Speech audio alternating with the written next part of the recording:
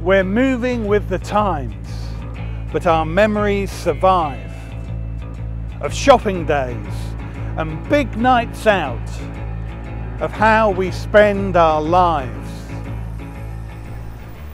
It does mean a lot to me to be asked to write about this area. It's my patch.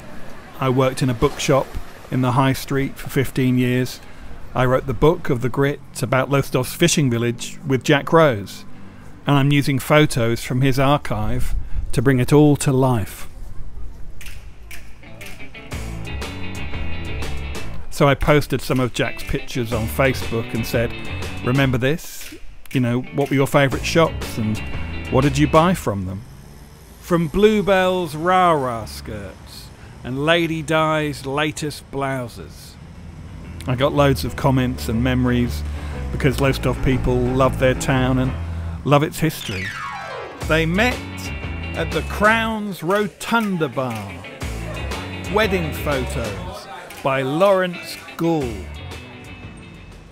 And I also wanted to include the newer shops that have opened and the shops that have been there for many years. So this is a Lowestoft poem made with Lowestoft stories, celebrating Lowestoft's past and present.